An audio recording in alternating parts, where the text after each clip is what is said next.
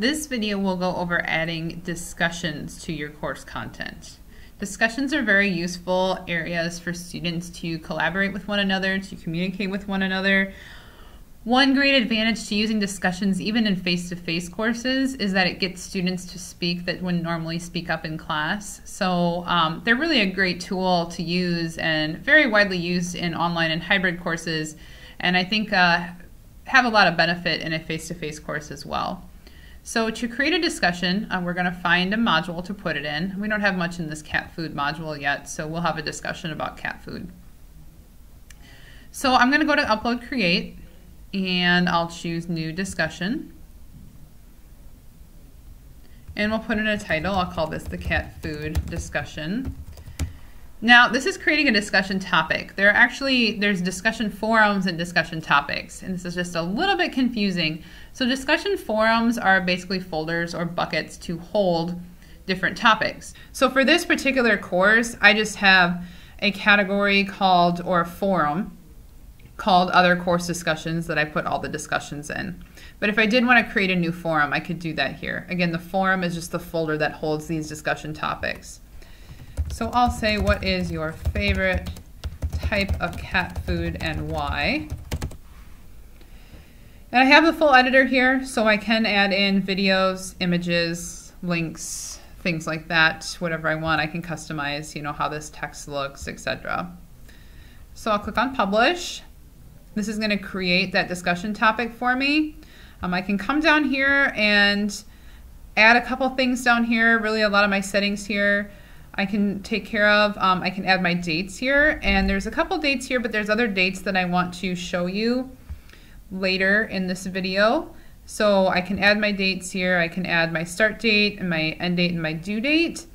These are fine to use. The one thing about using start and end dates on discussions is that, especially when it comes to end dates, after the end date is up on a discussion, students will no longer be able to access it at all. And one of the great things about discussions is because you've got so many students sharing of insights, after a certain date, it's really nice to be able to go back, especially when studying for an exam or something, and review those, what other students have said. So there are lock and unlock dates, but you can't get to them from this page. So I'm going to show you the lock and unlock dates here in just a minute when we go into course admin. A couple other settings down here. You can decide whether you want students to post anonymously. I don't see very many instructors do that. You can choose to approve posts before they actually display in here. Again, I don't see a lot of instructors do that either. That seems to be a little bit extra work on the instructor's part. This one I see quite often. Users must start a thread before they can read and reply to other threads. I see this one used a lot because this forces students to post their own thoughts and ideas before they can see anyone else's. So this helps encourage that more original thought. You can allow ratings as well. You can have students up and down vote each other's posts and also assign stars to each other. I haven't seen that used much here either. So I'll click Update for that. We'll set that as the Post First mode.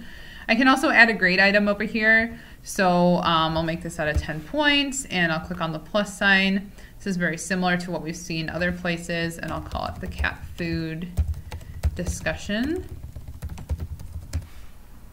And I'll put in a grade category. I already have a category for discussions, and 10 points. So I will save that and save.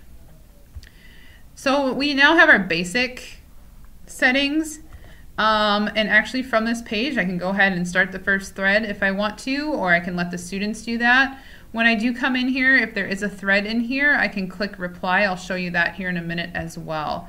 But before I do any of that, let's go into course admin, and we'll go in the other way, course admin discussions. This is going to give you a few more extra settings. So here's the cat food discussion that I just created. And there's another discussion here, and I'll show you that one in a minute because that one already has a post that we can go in and take a look at. So I'm going to go into cat food discussion, and I'm going to click on where it says Edit Topic. And here I've got a few extra settings. So I've got the forum there, my description, the options. I did that before. You'll note down here that I have the locking options. And this is what I was talking about before. By using the lock and unlock dates, students can then go in and still view the discussion after the dates are locked, but they're not going to be able to post anymore. So these are really great alternatives to use the unlock and lock dates instead of using the start and end dates for discussions. So to do that, we're just going to select this unlock topic for a specific date range, check the boxes for the start and end date, and I can display these in the calendar as well.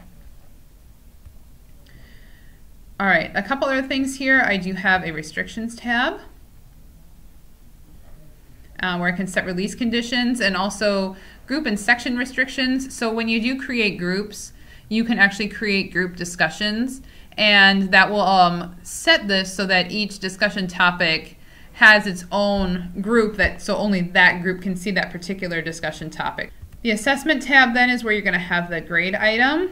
You can add a rubric to the discussion. There's also an option here to allow assessment of individual posts. This doesn't sound quite like the way it works.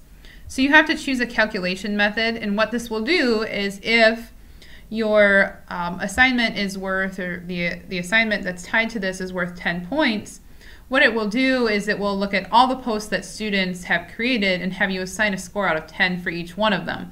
So sum of post scores, if you are going to use that, I would recommend breaking it down. Again, a great tool to use if you are grading replies separately from posts, but I'd recommend keeping that in mind, that it's going to ask you to put in the score out of 10 there if the whole thing is out of 10, so it's going to ask you to put each post out of 10. So just, you have to do the math in your head and kind of break that down. And then the objectives tab allows you to tie those course competencies and objectives to this, which we don't have set up in this class and is a little bit more of an advanced feature. So I'm going to save and close that. And this is going to take me to that discussion. You'll notice I have the unlock and lock dates on there, and I've got the assessment and post first. We'll notice here on my other one that I actually have a new post, and I can see that I have a new post here because it shows in bold. And I can just click on that number 1 and we can see what test student has posted, and posted cat whiskers, give them super senses. So I can start a new thread here, or I can click on it and I can come in here and click where it says reply to thread, and I can say yes, nice observation. There's an option here to subscribe as well. If I do that, then I will get a notification whenever a new student posts to that. In general, it's going to show up here, but you can set that as well to send you an email if you wanted to.